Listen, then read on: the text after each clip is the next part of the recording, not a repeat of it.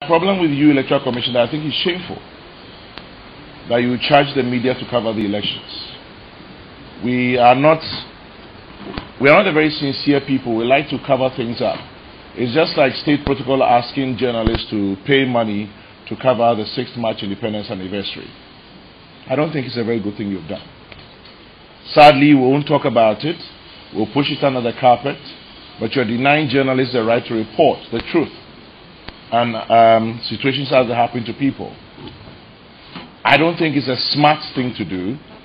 I don't know why as a journalist or as part of the media here we should pay money to cover elections that have to do with that. If you listen to our brother from South Sudan, if we're not careful, we will end up reporting disaster. Little things like what the Electoral Commission has done to us as journalists is what starts these small things. What is 10 CDs to you from a journalist? What is 20 CDs to you from a journalist? We've done it since 1992. Why are you charging us? Because you want us to pay for accreditation. What is accreditation? A piece of paper with our names and lamination, and we have to pay for it to cover elections that have to do with the future of this country. I'm not very happy as a media person. It's my opinion. You may disagree with me. I know you have a story. And then also, I'm very happy that the Nima police commander was here.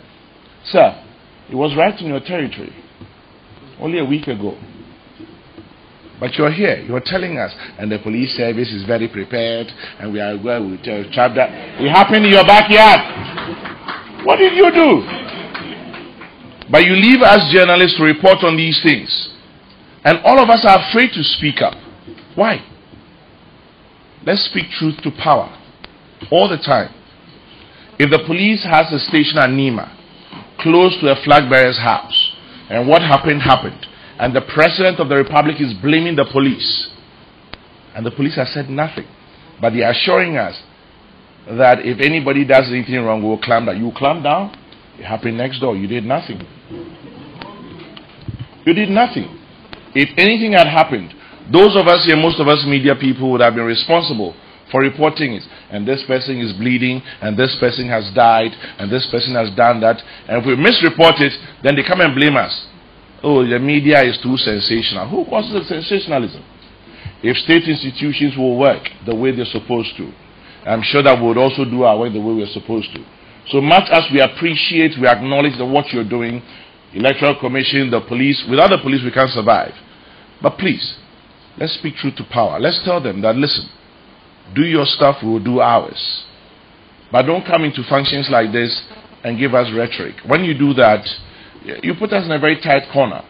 We will write the stories. I'm sure Graphic will report it. It's live on GTV. It's live on TV Africa. Everybody is watching. And everybody says, oh, you're media, you're the fourth estate of the realm. You have to behave yourselves. But those of you also are in charge of ensuring that these things happen. Please, play your part. National Commission on Civic Education. You don't have money. You complain to us in private. You're standing here. You don't have money. You don't have money. It's 2 weeks to an election. Anybody tell me, have you seen anything from NCCE? Have you? What is this hypocrisy and dishonesty that we are all pushing? The NCC is a state organization that is supposed to educate us on our rights and all of that. It's 2 weeks to an election. They haven't put one single advert out educating the public on how we should even vote. Have you seen it? No. You have? Where did you see it? Banned. Where?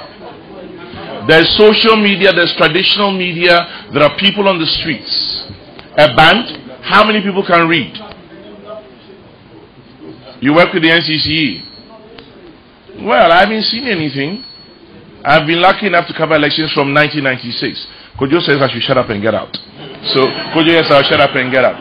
But truth be told, let all of us, the media people for which Media Foundation for West Africa has brought us here, let's speak truth to power. It's my admonition to all of us. Let's speak truth to power. Let's tell them that yes, we'll cover you. Let's tell them that yes, we'll report on you. But let's also tell them, like Electoral Commission, you're not fair to us. We shouldn't be paying to cover elections about our country. It doesn't make sense. Let's tell NCC, you don't have money, you're not working hard enough.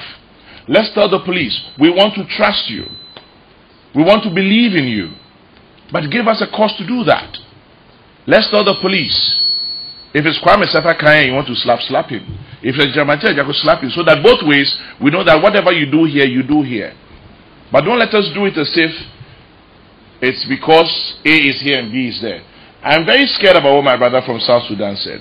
It may sound like a story, but for those of us journalists here tonight, go and Google sometime in April. All of us saw the story about Hotel Rwanda. I think it's a beautiful story. Go and find sometime in April. If that story doesn't scare you about Rwanda, nothing else would. I believe that as a journalist, I'll play my part. I want to speak on behalf of my colleagues. I think we will all play our parts. But for those of you from state institutions, let us trust you. Thank you all.